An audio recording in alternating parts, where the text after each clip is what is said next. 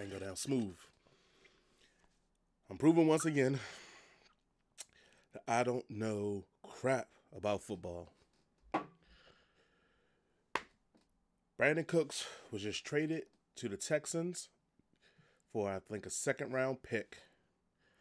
Now, I sat on the show, and I gave all this credit to Bill O'Brien for getting rid of Hopkins, saying they got rid of him early, and they're going to save some money. They got to pay Deshaun Watson. You know, maybe David Johnson got something in the tank. I just knew this was the move.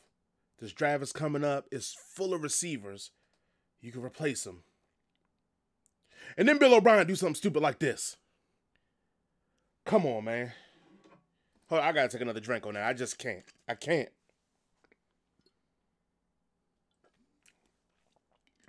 You know, I support that man because, you know, he went to Penn State when Penn State was down and tried to turn the program around.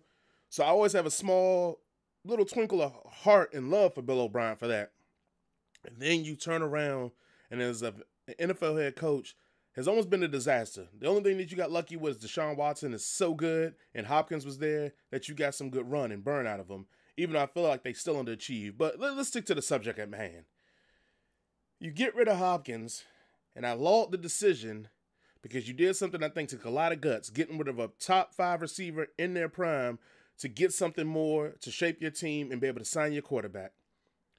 Hopkins was making about $14 million. Now you done sign Cooks, who's making $18 million. Is something wrong with my math? But you're paying a lesser receiver $2 million more than a good receiver you had that you let walk out the door? I don't know what to do. I don't know what to feel. Y'all need to tell me what to do or tell me what to feel. You guys tell me what y'all think of the trade. Who won it? Did the Rams win it, unloading another contract? Or did the Houston Texans win it?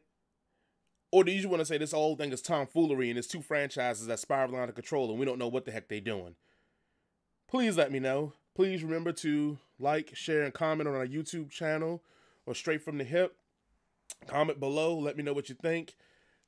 Travis, Coach, holla at your boy. What we talking about? Just a damn shame. Let me get one more swig before we get out of here. Welcome to the weekend, guys. I don't see how Shannon Sharp be drinking this.